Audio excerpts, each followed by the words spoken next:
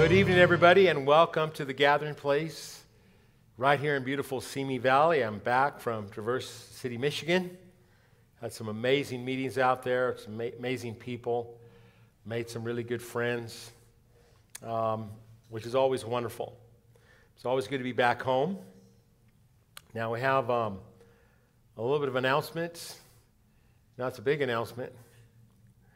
We had scheduled Julie Green for next Saturday, the 4th, but the Lord has called her into prayer for a season of time, and you can read the caption from her website.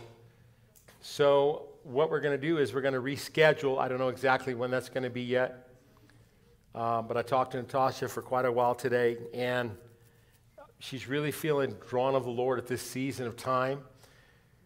I mean, there's a lot going on in the world right now, a lot of things happening. We have multiple wars that are taking place, and we're in the middle of both of them.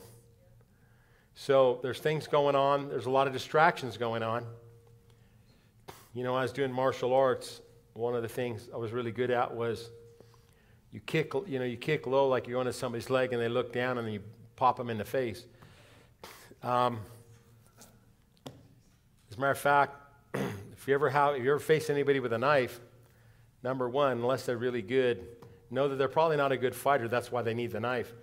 So you can have confidence. But then, when they come up and they start doing whatever, just spit right in toward their face. And when they go like that, their hands are going to go up and just come in and grab their hand. Or, you can grab their hand and kick them, whatever you want to do. I'm telling you, distraction works, and they've been distracting us for years and decades. Every time we go to find out the truth, they start up a couple more wars, say, it's your moral imperative that we're involved in the middle of this war. So I'm grateful that Julie is taking the time to seek the Lord. A little disappointed that she won't be here, but as I was talking to Natasha today, she said, I believe, Bob, that when we do come, it's going to be greater, that it's not just going to be us there ministering, but there's going to be a divine connection, and that we'll be ministering together to the Lord. And so I really appreciated that, and I believe that's exactly what's going to happen. And I was talking to Charlie Jordan, because Charlie was going to fly in and play. He felt the same way. He goes, I feel that this is for another time. So, why did we schedule it this time? Well, that's because that's how we connected it. But I've learned prophets through the years that things change. We worked with Kim Clement for years. Except with Kim, they changed every 30 minutes. That's really a lot of truth. It's not quite that bad, but every day phone calls were coming in to change. And so eventually I just told Nora, I said, listen, wait till the last day, and then we'll make all the changes then. Because some things would change to one thing, then they would change back, then they would change there, and then we change. So wait till the last day, and then we'll just make all the changes at that point. And then, of course, the next day, which was the day of the meetings, they still could change, but at least you weren't changing all week long. But I love that Julie's going in and praying, because God does nothing except He first reveals it to His servants, the prophets.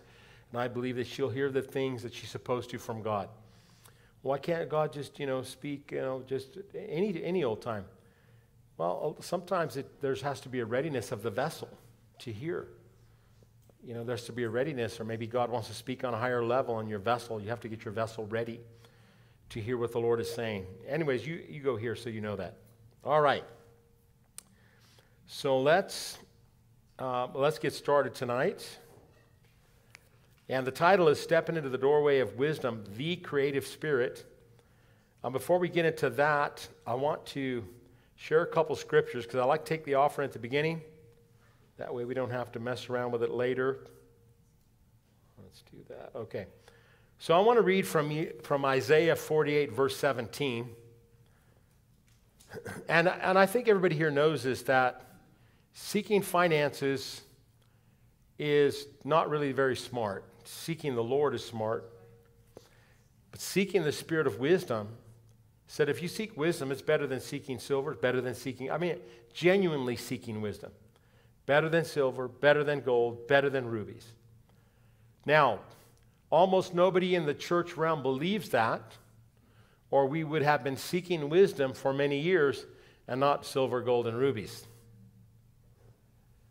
If you are needs-minded, there's a good chance that you never connected with wisdom. Well, what should I do? Start connecting with her.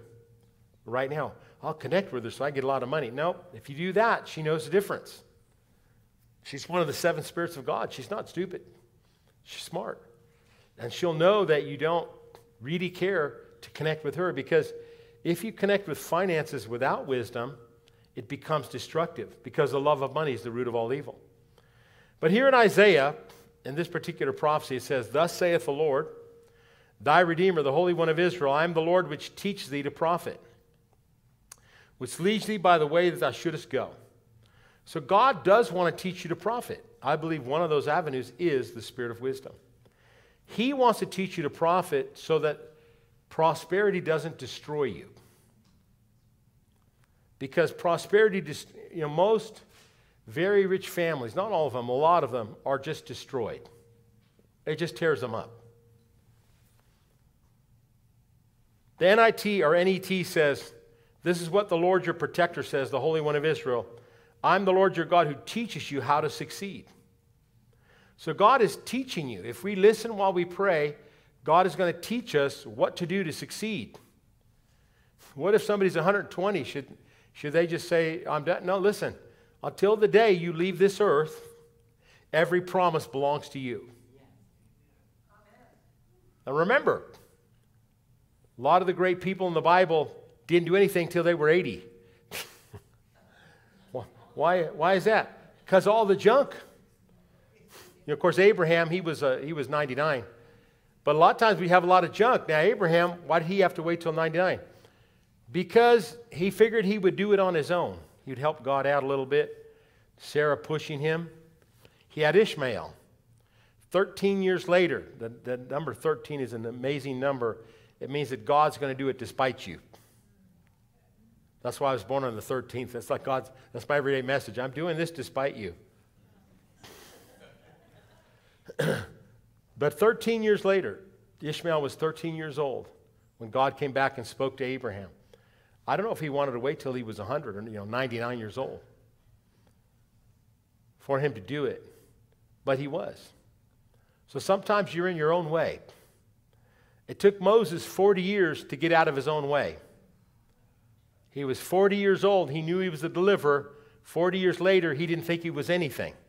How do you know? Because you hear him talking to God.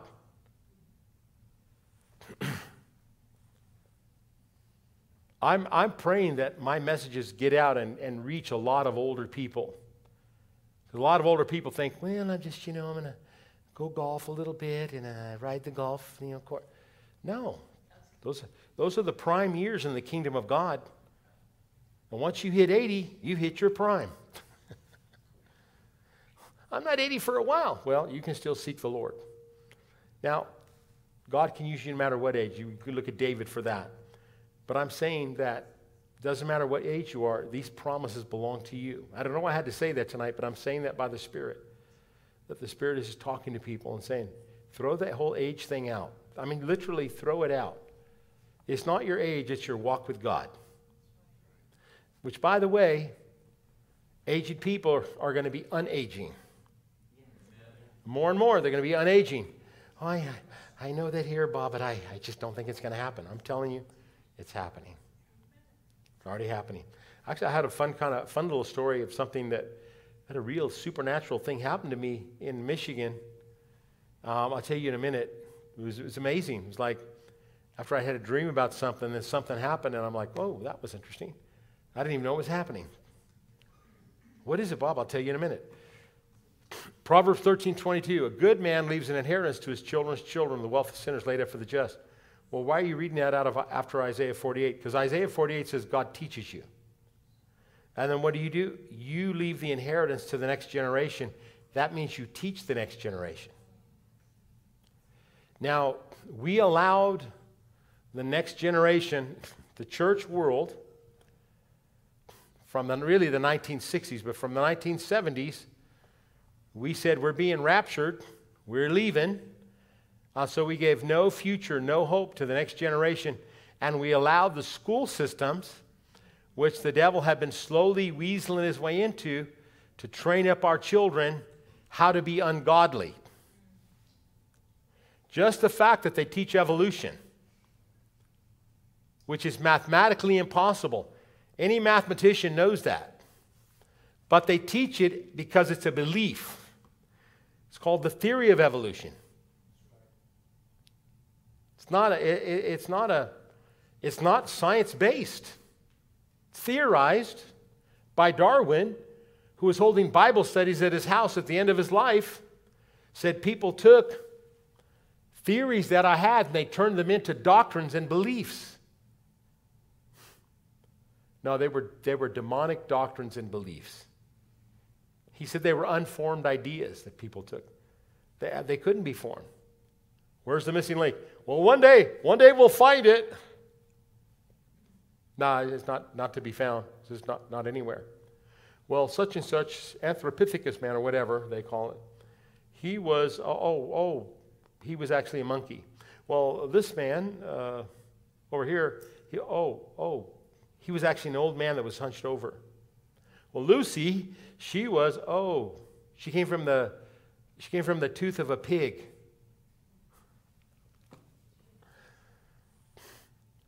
Their whole theories are bad. And then when they told us, when I was in school, dinosaurs died out over millions and millions of years. Except they kept finding all this proof that they died instantly. That was the flood. So they had to revise their theory. A meteor hit the earth and everything died instantly. How did life form? Well, amino acids came together and formed proteins. Well, who was stirring them in? It's the aliens. Well, I'm telling you, that's why the whole alien thing became big, because I have to push that garbage now, because it doesn't add up. It can't happen. From the chimpanzee, the closest genetic thing to a human being, cannot mathematically happen. It could never, ever evolve into a human being. Ever. It's not mathematically possible. But that's what they taught our children. Our children just sit there and go, okay, teacher said so. Unless they go and research it. So we gave generations over. So you know what? We are the guilty party, those of us that are a little bit older. So now we are praying for the transformation of those generations to the kingdom of God. That was a pretty bad amen. I got like a half an amen there. Better move on. All right. The blessing of the Lord, it makes you poor and gives the next generation to the devil. No, the blessing of the Lord makes rich. He has no sorrow with it. When you look at this one here, inheritance to our children's children, the Lord teaches us the prophet. He teaches us the kingdom so we can pass it on to the next generation so they become greater than we are. What are we passing on to the next generation? We're supposed to pass on healing and restoration so that they can overcome death. According to Bob Jones' prophecy, 2030. The blessing of the Lord makes rich. He doesn't make poor. Well, Bob, the economy seems to be going downhill. You know, when they're actually doing the prices and measuring the prices, it's not 7%, it's like 75%. Some things over the last year, over 100% difference. Why? Because you have to be a Noodle-Meyer-Straussberg to mess up an economy that bad. You can't, it's not accidental. Listen. Just because that guy's standing up there mumbling and can't say his own name and doesn't know where he is, he's not the one doing anything. The people doing it, they know on purpose exactly what they are doing. You have to understand that, and we have to pray against that demonic thing.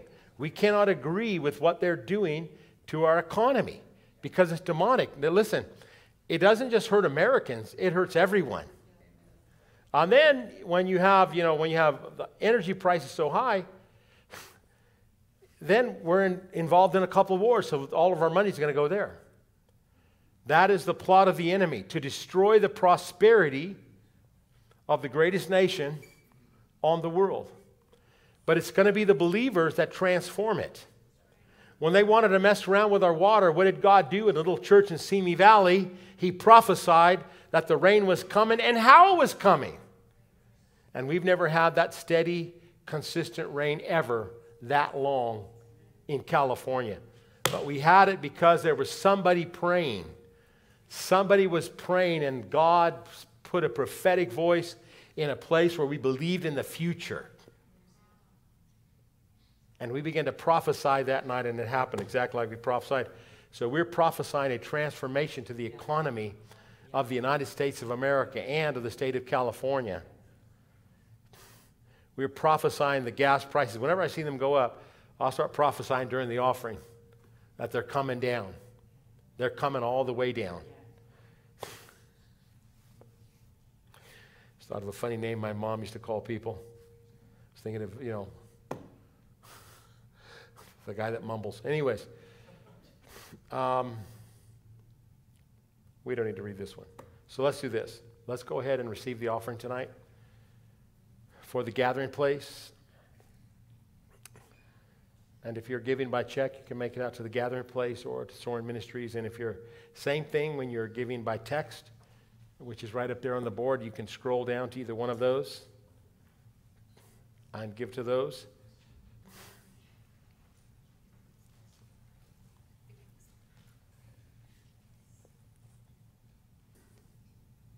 All right, are we ready? Yes. Well, Mark's ready, nobody else. Well, Randy's kind of ready. He was a little bit late. Are we ready? Yeah. All right, let's pray. I love you, Father. And I thank you that you love America. I thank you that you love our state, state of California. And I prophesy the blessing of the Lord is making California rich. And you're raising up prayer warriors all across our state. And the movement of the Holy Ghost is going to be born here and flow to all the states and to other countries. China, Japan, Australia, even the United Kingdom. Your Holy Ghost power and the outpouring of the Holy Ghost is going to flow from the state of California. We thank you for that, Father. And Lord Jesus, we bring our tithes and offerings to you. You are our high priest after the order of Melchizedek. We ask you to bring our tithes and offerings. Present them unto the Father as an offering in righteousness, as a sweet savor. And we humble ourselves tonight, Father, by proving you in this way. And we receive into our hearts and lives, into our state and nation, your blessings, the opening of the windows of heaven to pour out a blessing. There's not room enough to receive. And we thank you, Father, that you're rebuking the devourer for our sake. Hallelujah. Amen. All right, ushers, go ahead and receive the offering.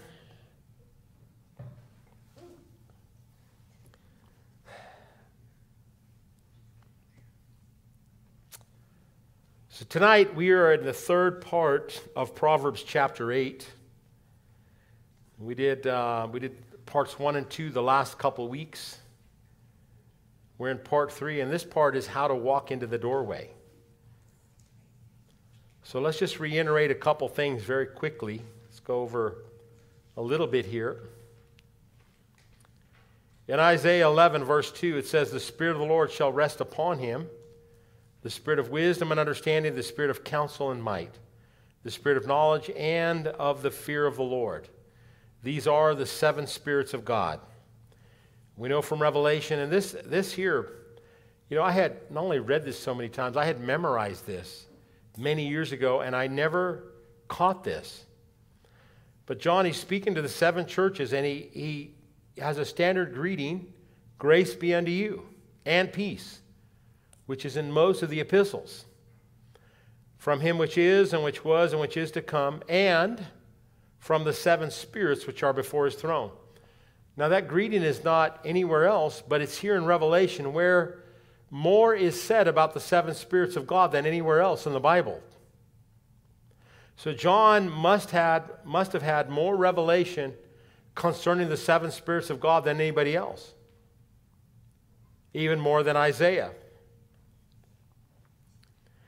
And from Jesus Christ. So who's he talking about up top? The Father. From the Father, from the seven spirits, and from Jesus Christ.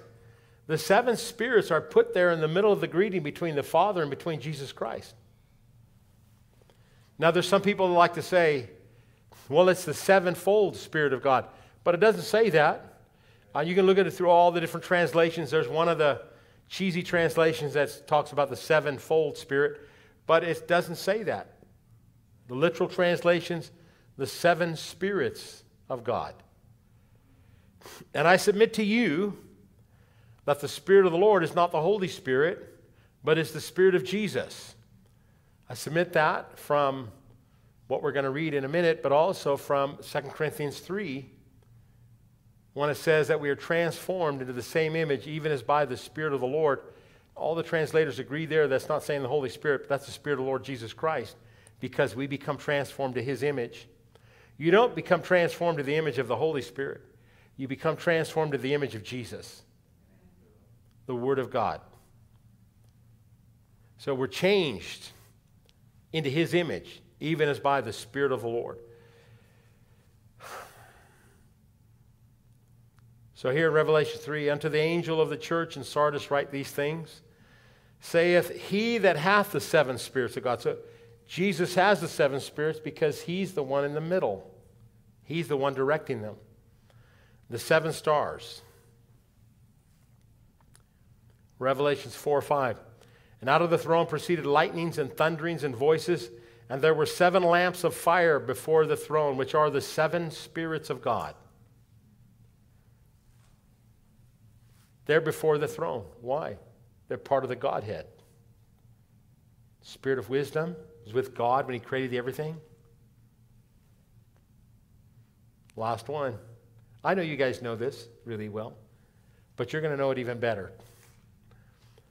And I beheld, and lo, in the midst of the throne and of the four beasts, in the midst of the elders, stood a lamb, as it had been slain. We know that's Jesus.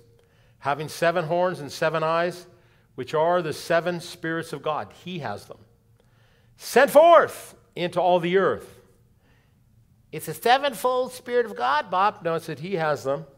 He's at the right hand of the Father. He sent them into the earth. Why are they in the earth? To mentor you. To teach you how to become just exactly like him. Except with your own unique personality. Bob, I'll just want to be like Jesus. All right? We got to figure out the walking on the water thing if you want to be like Jesus.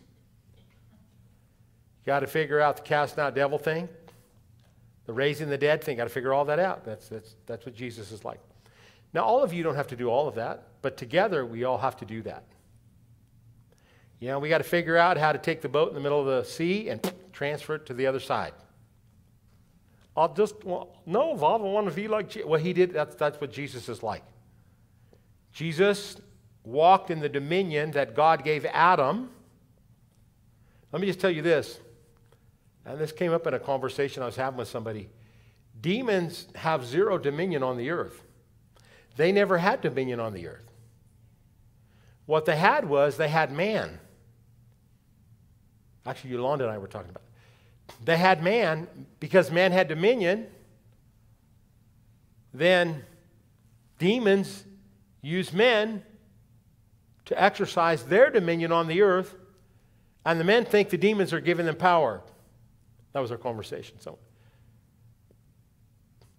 So demons give people, they say, do this, do all these strange ceremonies, and you'll have power, and you will have power. But the thing is, the people already had the power. The demons never had the power, but they made the people think they got the power from them. But they don't have the power. Demons are even called the prince and the power of the air. He has no power on earth. But Jesus, having a physical body, having a human body, he could exercise all the power that Adam was given in Genesis 1:26 and in Psalm 8. Psalm 8 shows we never lost it, that man never lost the power, never lost the dominion. Well, Bob, I'm struggling with. Yes, you are. Why? Because you don't know, you have no idea who you are. I'm in a situation. That's because you have no idea who you are. Now, everybody has circumstances, don't get me wrong. But almost everybody doesn't know who they are. By 2060, according to Bob Jones, the whole church will know who they are and have dominion over death, the weather, not only raising people from the dead, but people not dying, but reversing in age, and even our clothes and stuff not wearing out. But I want new ones. Yeah, I know. But our stuff won't wear out. Imagine having a car for 30 years. Just keep going and say, put the new technology in there, you know. Well, maybe you should buy a new car. No, this one works fine. When was the last time you changed your tire? 30 years ago. That's what he's talking about. That's having dominion. We have the dominion. But because we don't know who we are, well, we kind of know. We know who we're supposed to be, but we really don't know who we are. Any believer who knows who he is could never, ever get sick again. No sickness could ever come on your body. No death could ever come on your body. Now, there's no condemnation to anybody here or anybody listening. I'm trying to inspire you to understand this is what the seven spirits of God, they're sent to teach us how to become sons, how to walk as sons. It's their job. That's the job of the Holy Spirit. But the Holy Spirit can't do all the work. Matter of fact, in the creation of man, or I should say, the creation of the earth, the Holy Spirit was brooding upon the earth. He was brooding over the earth, and God's saying, but next to God is wisdom. We're going to read that in a minute. Next to God is wisdom. Giving him the calculations and how everything works. He worked with wisdom.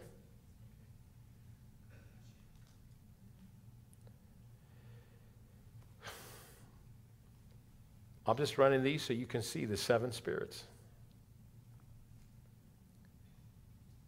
This is the Passion Translation version. You could see slightly different, but it's the same. I just separated them to categories so you can look at them. Say, oh, those are the seven spirits. And anybody wants to take a picture or whatever, we can do that as well. Wisdom is the creative spirit. Solomon was doing stuff, and stuff was operating in his kingdom like no other kingdom. So all the kingdoms of the world were coming to him. In Proverbs 8:12, it said, I, wisdom, dwell with prudence and find out knowledge of witty inventions. It's interesting that one of the things we did was we did an engagement with wisdom after we went through Proverbs 8. I was amazed. Now, we went through it quite a few hours, but I was amazed at the engagement that everybody there had with the spirit of wisdom.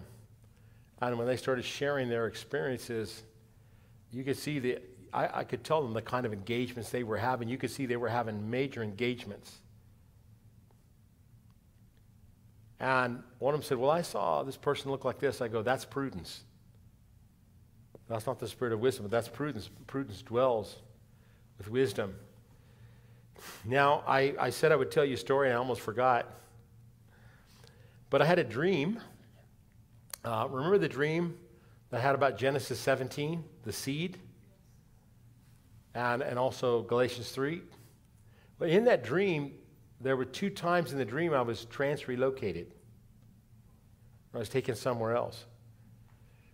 And I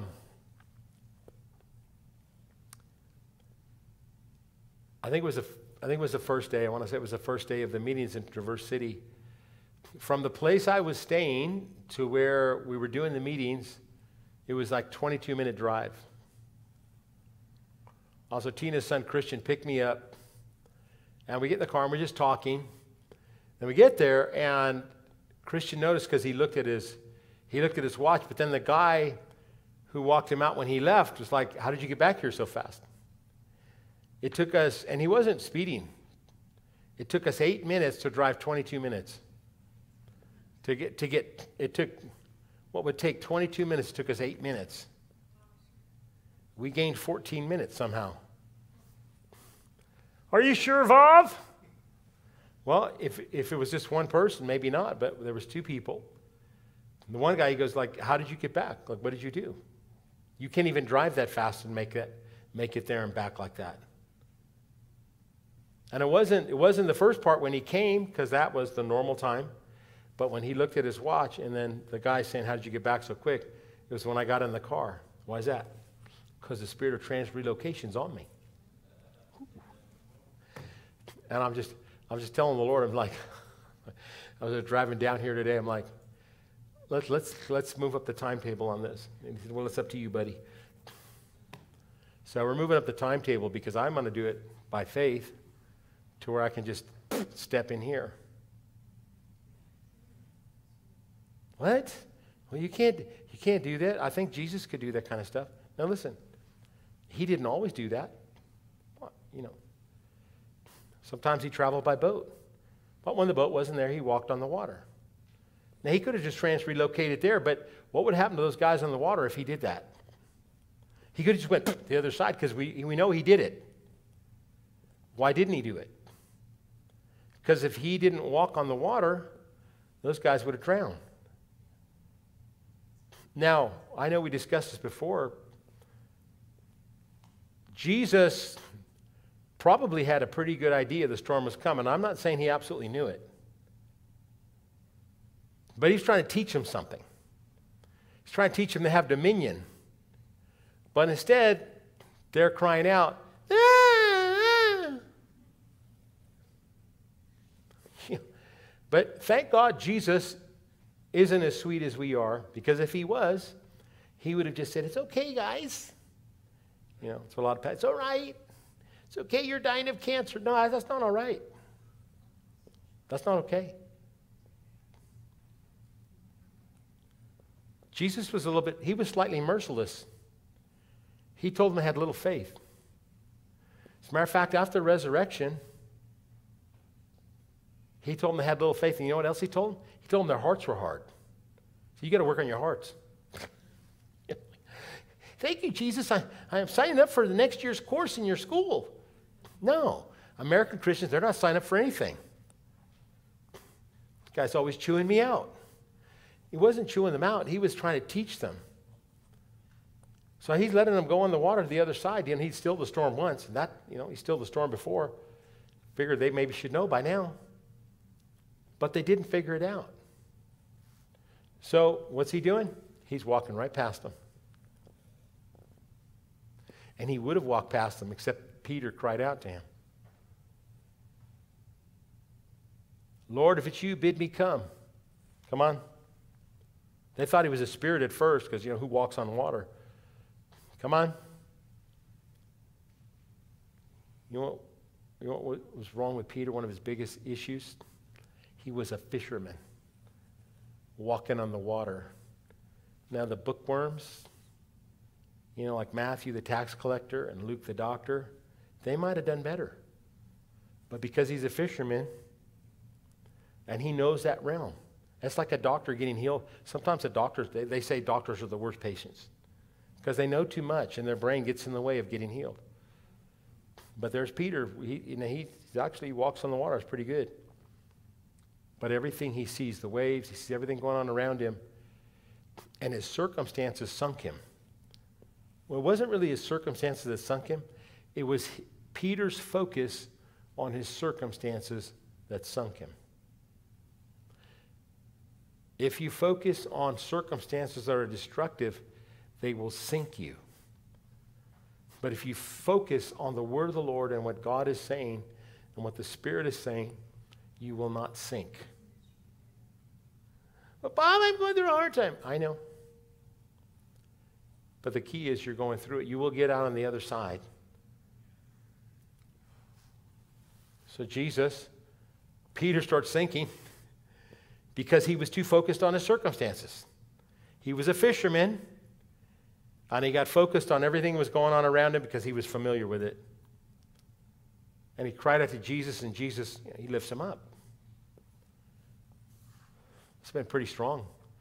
Peter, I'm guessing Peter was the stoutest of the guys, except for Jesus. He was stouter. He was probably a little bit bigger than all of them. He was a carpenter.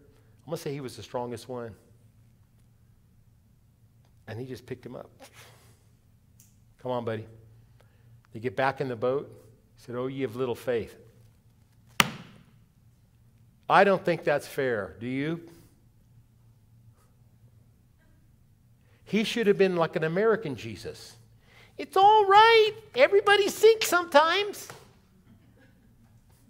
That's an American Jesus. It's okay if all your circumstances look really bad. The problem with that is you never do anything. I don't know if any other churches in California prophesied to the rain exactly the way it would happen, but I know one where they did. Where's that? Where the leader is a merciless prayer warrior. What do you mean merciless? Like, don't give me excuses why you're not praying. Keep them for the devil.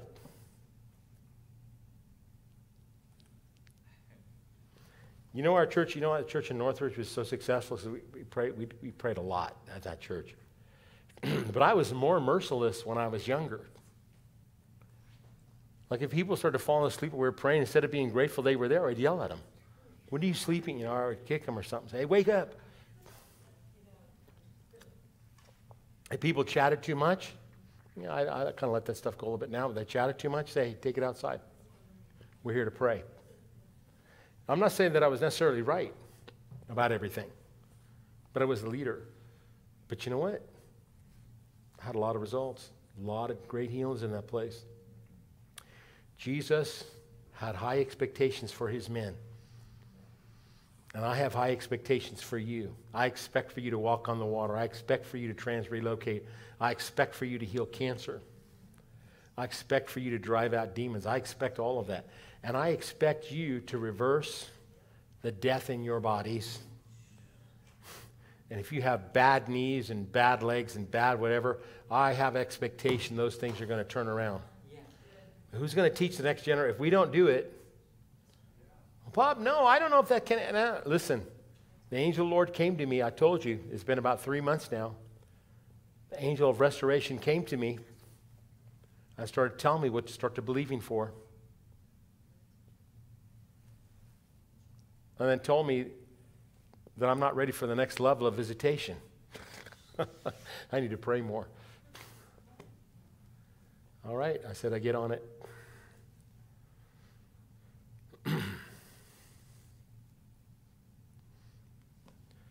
Well, that took a long time to not even read one verse.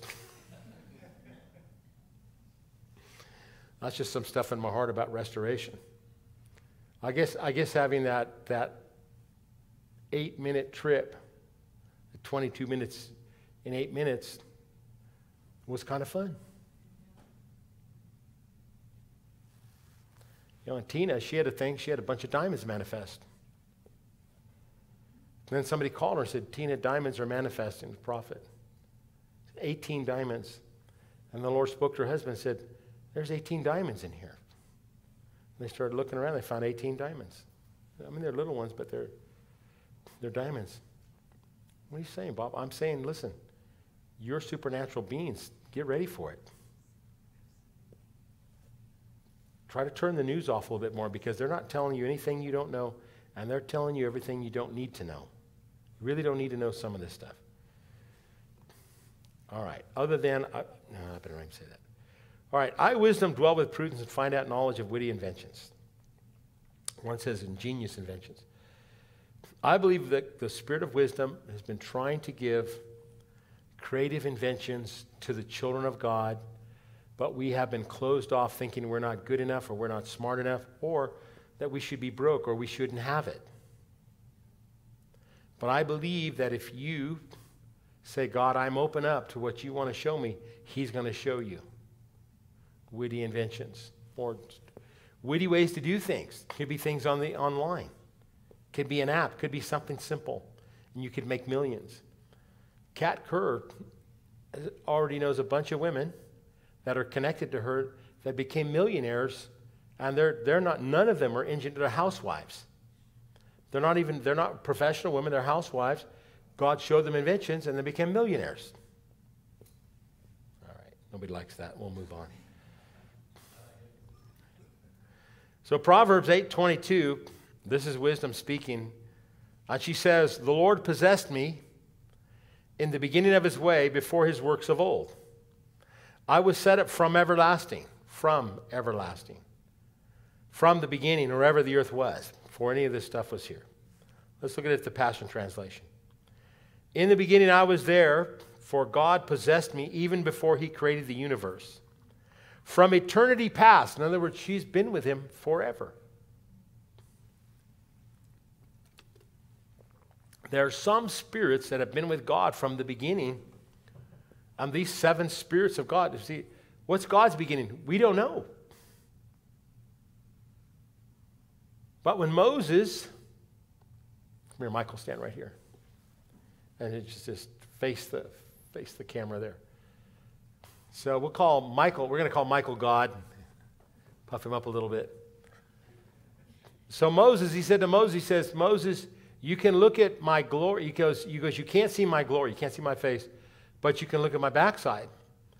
So if I'm Moses and Michael's God, and I'm looking at the back of Michael, what do I see? I see everything that's in front of him. Thank you, Michael. If I was to turn around and look at his face, I would see everything that came before. But Moses couldn't see everything that came before. What did he see? He saw into the future. He saw God's future. And when he saw that, what did he see? He saw a guy standing on a mountain, being transfigured. And he saw Elijah. What do you mean? When Moses looked at the rock, when Moses was put in the cleft of the rock, that's where he saw Jesus. When Elijah was being lifted up, that's where he saw Jesus. And Moses represented the law and Elijah represented the prophets, and they witnessed Jesus. Moses witnessed the God that he could see. He couldn't see God sitting on the throne, but you know the God he could look at? Your Savior and my Savior. He could look at the Savior. And that's what he saw.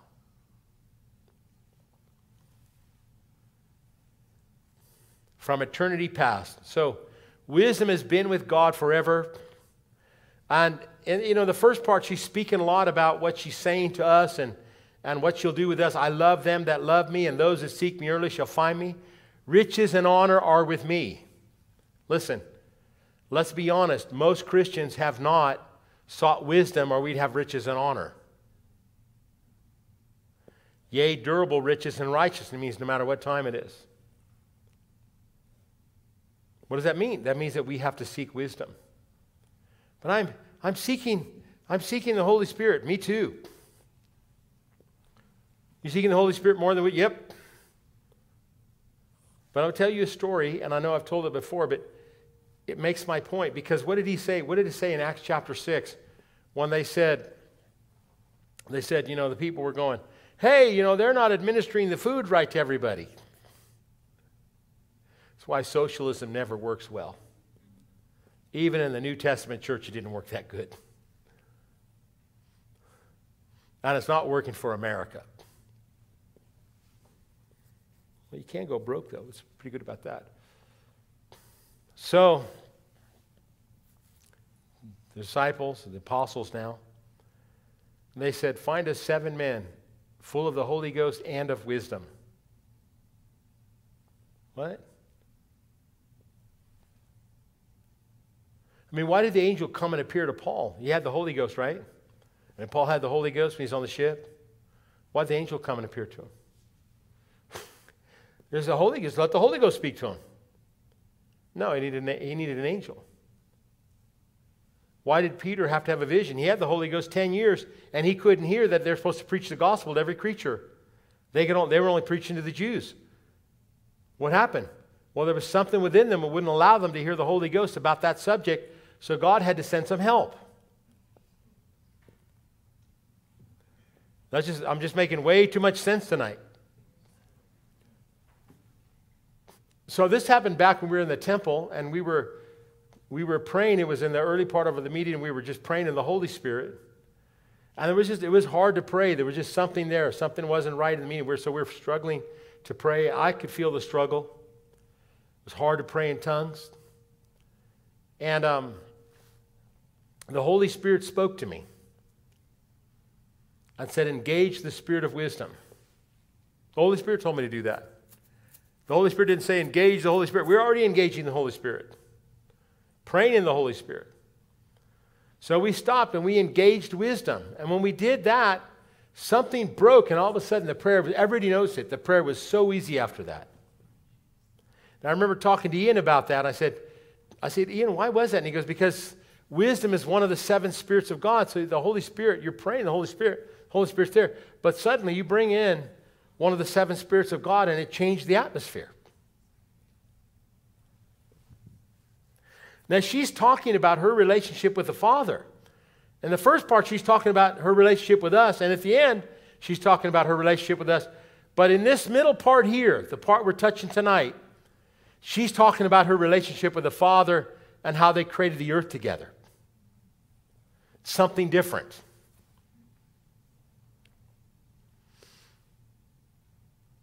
Verse 24. When there were no depths, I was brought forth. When there were no fountains abounding with water. Before the mountains were settled, before the hills was I brought forth. While as yet he had not made the earth, nor the fields, nor the highest part of the dust of the world. When he prepared the heavens, I was there. That's everything above, not the third heaven where God dwells. When he set a compass upon the face of the depth. When he established the clouds above. When he strengthened the fountains of the deep. When he gave to the sea his decree, the waters should not pass his commandment. Do you know that's why the waters stop at a certain part, the shorelines? That's your authority. This scripture right here, Proverbs 8:29, that's your authority to stop water, if you live on the coast, from coming in and destroying your house. That's your authority right there. That's scripture. So the waters should not pass his commandment. When he appointed the foundations of the earth. I mean, the earth built on foundations. Bob, what do you think about the hollow earth theory? I think you watched Godzilla versus Kong.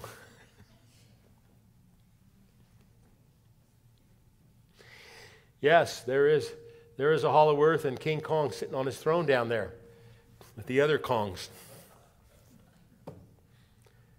And now you're confused.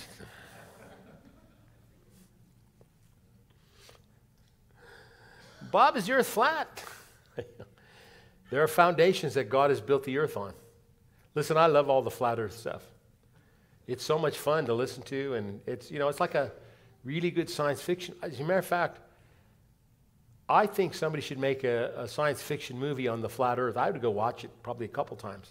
I would think it was fascinating. Would you believe it? No, but it still would be fun.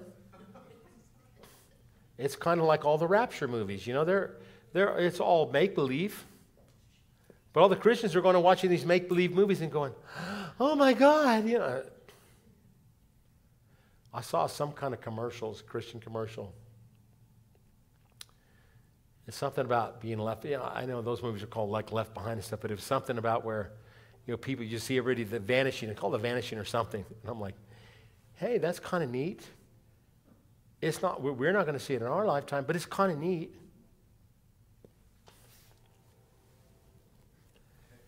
I think we have to get some real truth from the scriptures. So this is wisdom saying, I helped God measure the earth, set it in order when he was weighing the fountains and where the foundations would be and how the clouds would be above and all these things. Wisdom said, I was there with him. I was the one with him doing all this stuff. Now, she doesn't say that the other spirit of understanding or knowledge, but they might have been with him too. But in this 8th chapter of Proverbs, it's wisdom that's speaking, not something else. Everybody still with me? Okay.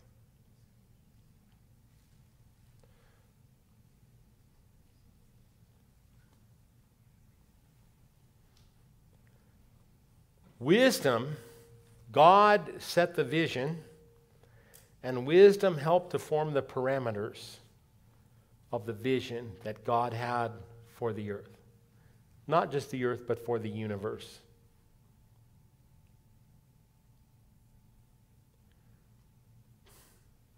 I think that wisdom might help you with the parameters of the vision that God has given you. That's just a thought. Verse 30, then I was by him. Remember, after we just read, gave to the sea his decree, the water should not pass the commandment, when he appointed the foundations of the earth. Then I was by him as one brought up with him. And I was daily his delight, rejoicing always before him. In the Passion Translation, it reads like this. I was there close to the Creator's side, as his master artist. As his master artist. Daily he was filled with delight in me as I playfully rejoiced before him. I laughed and played so happy with what he had made, while finding my delight in the children of men. You have to understand this. Sometimes your angels get annoyed with you because they're just sick of it. They're sick of the whining.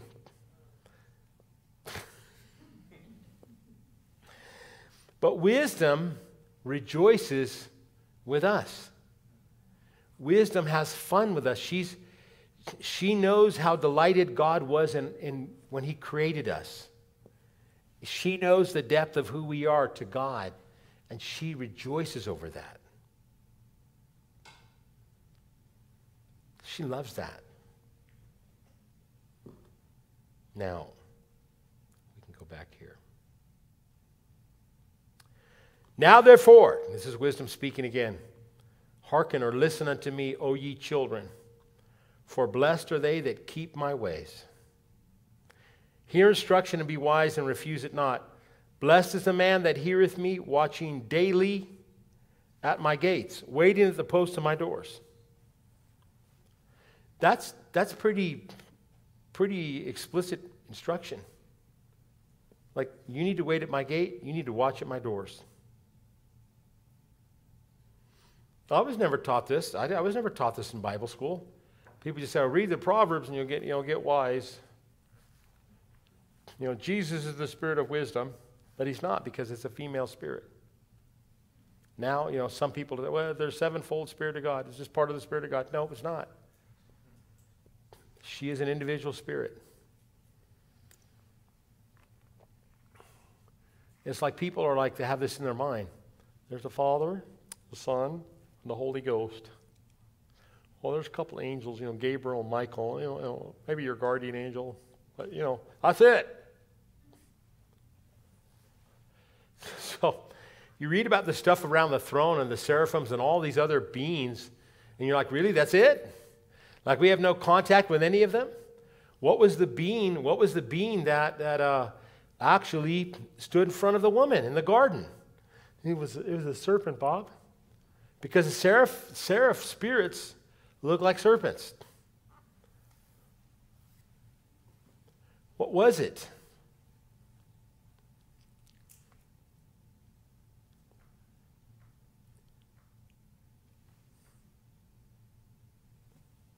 So listen, my sons and daughters, Passion Translation, to everything I tell you, for nothing will bring you more joy than following my ways. Listen to my counsel, for my instruction will enlighten you. You'll be wise not to ignore it. If you wait at wisdom's doorway, longing to hear a word for every day, joy will break forth within you as you listen for what I'll say.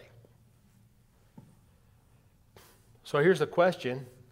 If we're supposed to wait at the doorway of wisdom, it doesn't say to wait all day, but at least give some time every day to waiting at wisdom's doorway.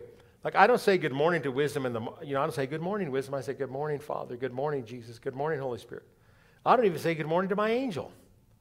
I just realized that. Probably kind of annoying. Like, I never say good morning to my angel, but I figure it's enough to say, to God. I don't say good morning to wisdom, but you know what? One of the things I do in the morning is I go into Proverbs 8, different translations, and I just start going, through it, that I've memorized it. What are you doing? I'm waiting at her gate. Proverbs 8, the Holy Spirit showed me this, that Proverbs 8 is the gateway to wisdom. Bob, I'm really terrible at memorizing. That's even better.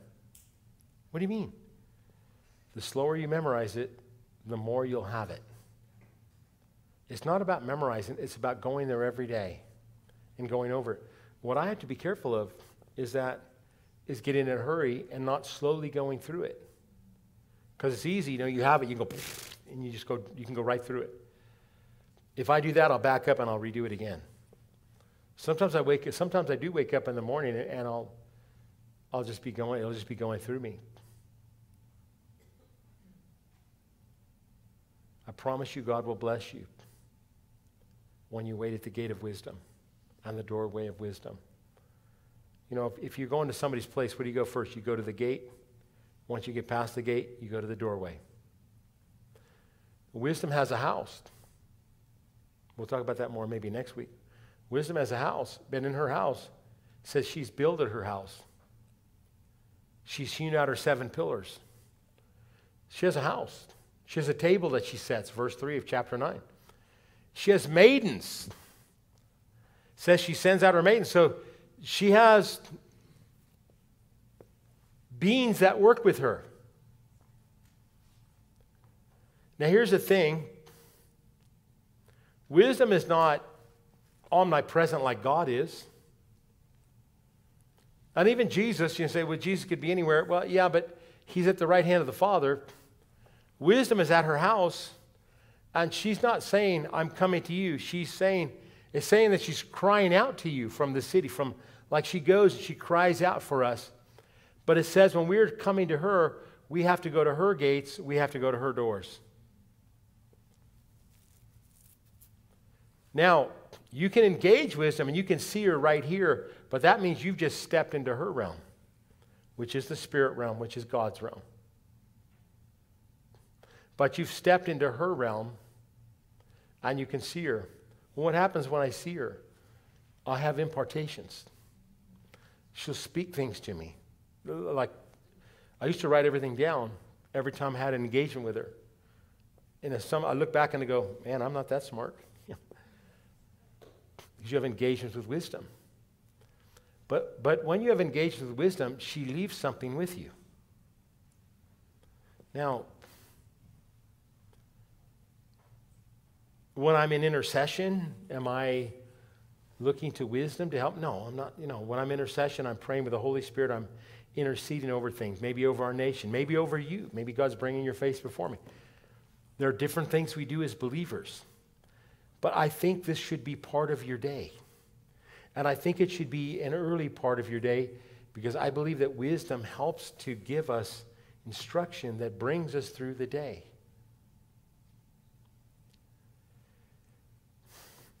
The Holy Spirit knows what your day holds. He sees the future. And you may have a really troubled day ahead. But if you walk in wisdom, you're going to get by it. Now, Proverbs 15:1 says this. It says, a soft answer turns away wrath. Do you know that you can almost de-escalate every situation by following the wisdom of Proverbs 15:1? Somebody's mad and you speak softly. Do you know it will de-escalate almost every situation? Maybe not everyone. You might have to kick somebody once in a while, but for the most part, I'm sorry, officer, but he came at me. It was a mistake. But most of the time, you can de-escalate situations with a soft word. I've done it 1,000 times. That's wisdom. That's the spirit of wisdom, showing you how to do things. A soft word can de-escalate. People are angry, they're upset. Soft word can de-escalate most things. I've watched other people use it. I watched a guy who was what do they call that when you confront somebody over their drinking or something like that? Intervention. And this guy he was so angry at the intervention, and the guy who was doing the intervention just was so cool, so calm, no matter what he said, he just kept his calm. He de-escalated the whole thing. I just watched it, go, wow, that guy's brilliant. That guy is brilliant. All he did was he just spoke softly and just kept de-escalating it. So everything you need is here. But for you daily to have the wisdom you need to fulfill the things that you're called to, Proverbs 8 it is the gateway and it is the doorway. Man, I didn't think it was going to take me this long to teach this tonight. So good. Okay. Because really, I really want to touch on doorways because it's wisdom that talks about the doorway. Wisdom says, I have a doorway. We know that there are spiritual doorways. So let me read this to you out of John. Jesus answered and said unto him, truly, truly, I say unto thee, except a man be born again, he cannot see the kingdom of God. So when you're born again, a doorway opens. You see the kingdom. How many people see the kingdom? Almost none. They're not even taught that you can see the kingdom, but we can. Nobody taught us to look to see angels, but Paul's praying, I pray the eyes of your heart be enlightened, or the eyes of your imagination be open. But nobody tells us that. Oh, it's your imagination. Well, yeah, no, it is your imagination, but it's connected to God. Nicodemus saith, how can a man be born when he is old? Can he enter the second time into his mother's womb be born? Jesus answered, verily, verily, or truly, truly, I say unto thee, except a man be born of water and of the Spirit, he cannot enter the kingdom of God. So here Jesus is telling us, you have two doorways. You have a doorway to see and a doorway to enter. But in Proverbs 8, she's saying, come to my gate, come to my door. Now we talk about spiritual doorways and portals, but in the scripture where it actually talks about it, it's in the Proverbs. It's the doorways in Proverbs 8. It's there. Proverbs 8 says, I have a doorway. You don't see that in a bunch of other, even here in John, he's not saying I have a doorway, he says your eyes will be open, but Proverbs 8 says, I have a doorway for you. Okay, thanks.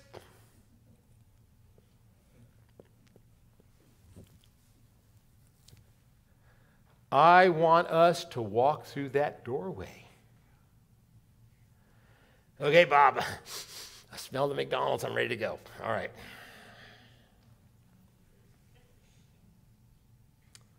Let's just read these last couple, and then we're going to do an engagement. For whoso findeth me findeth life. Well, that's not very fair. I mean, that Jesus is life, right? How dare wisdom say that? That's why some people think the spirit of wisdom is Jesus, but it's a female spirit. She speaks as a female. Jesus never claimed to be the spirit of wisdom. He's the Spirit of the Lord. He is the Lord who is that Spirit. Whoso findeth me findeth life, shall obtain favor of the Lord. But he that sinneth against me wrongs his own soul. You can sin against wisdom, yes. When wisdom gives you direction and you go against it, that's sinning against wisdom. And you wrong your own soul. All they that hate me love death. Passion Translation. For the fountain of life pours into you every time that you find me. Every time. Every day. That's why it's every day. I remember one time I hadn't engaged wisdom in quite a while. And then I engaged her. And she was not offended that I had not engaged her in a long time. I remember I was talking to Ian about it ago. Ian, she was not offended at all. But it says in chapter 8, verse 17, I love them that love me. If you love somebody, you don't just ghost them for a while. But I wasn't ghosting her, just wasn't thinking about it. He goes, right. Wisdom, he goes, she's not offended. They're not offended. They're there for us. They're not like you. You're offended over everything. You didn't leave the package on the chair on the porch. I said, not on the porch, on the chair on the porch. I promise you, I offend somebody, maybe multiple people, every time I speak. Why? Because they're people, and people are offendable. And they get offended over every kind of thing. And they get offended over things you're not even saying to them. I said something one time about putting $10 in the offering. Something. This woman came up. She goes, "You knew that I put $10 in the offering, and you called me out, and I just felt an idiot before the whole church." I said, "I'm going to be honest with you." This is our Northridge church. I said, "There's a lot of people there, and I didn't even know you were there." I apologize for that. I didn't know you were there. So now, what are you offended with? I said, I think your offense has something to do with you, not with me. When people are offended, it's something within them.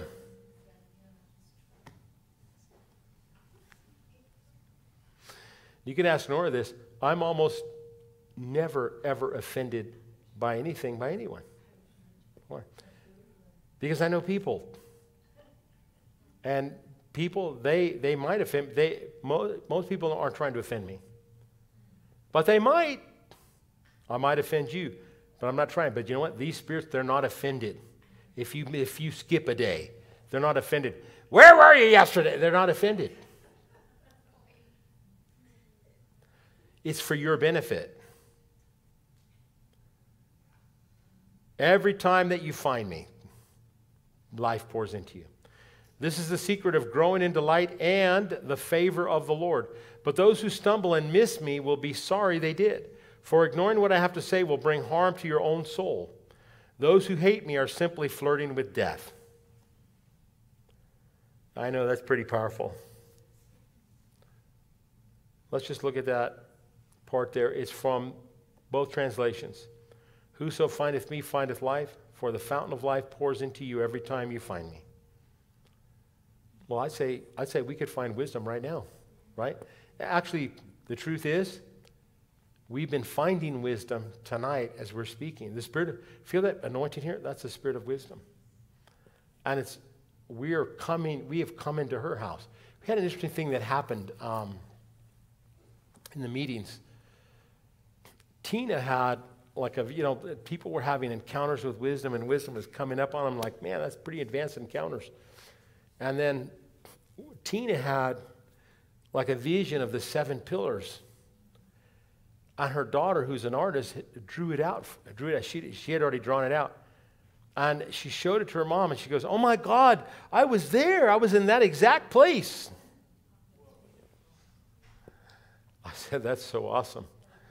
So I asked Jordan to paint me a picture of it. I said, "I would like you to paint me a picture of that and send it to me so that we'll have it here so that you can see the 7 pillars of wisdom."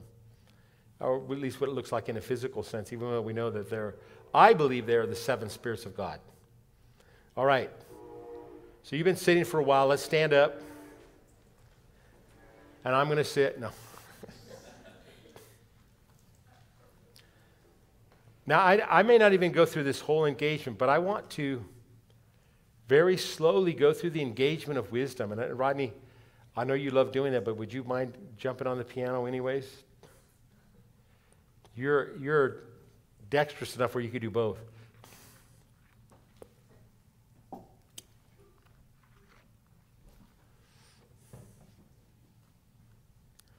And I want to try to slow myself down because I want to slow you down.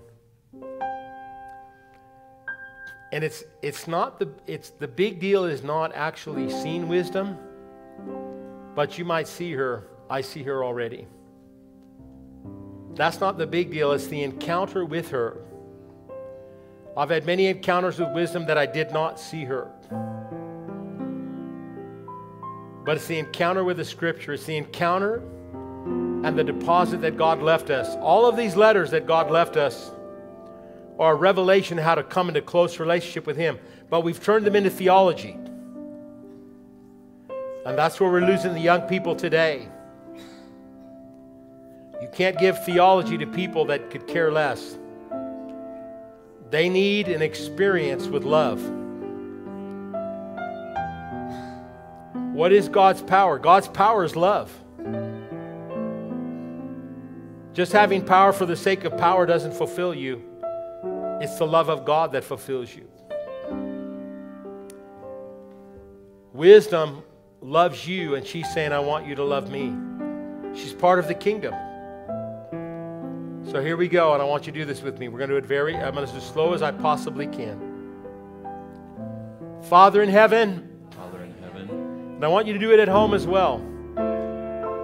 I come boldly to your throne of grace. And I want you to see yourself right now before his throne of grace. It's a throne, he's sitting on it, but there's no judgment there. It's a throne that has grace. I pray that you would give unto me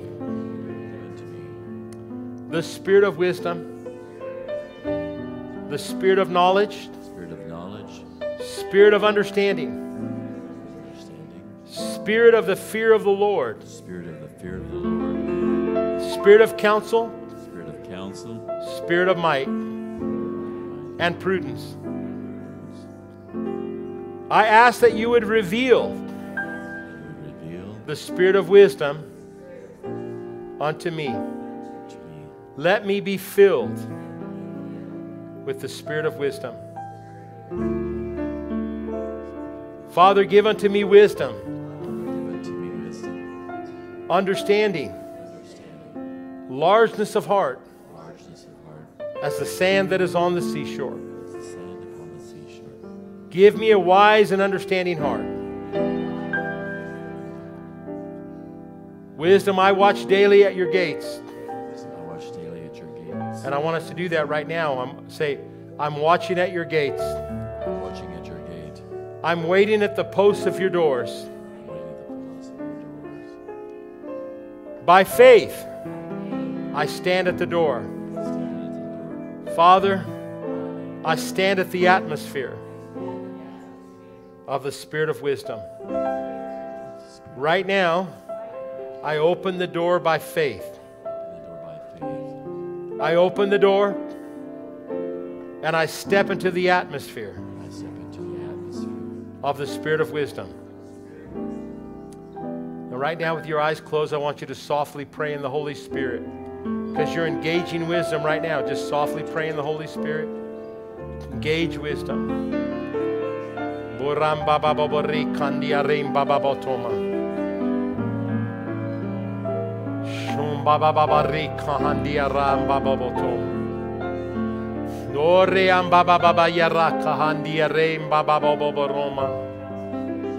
Dare kom baba babo chiara kaham baba boba reitara. Orem baba bora kahandi aream baba bo chiara tiarendi alolo koma. Oram baba boba baba baba rokom baba baba baba baba boba reim baba bata.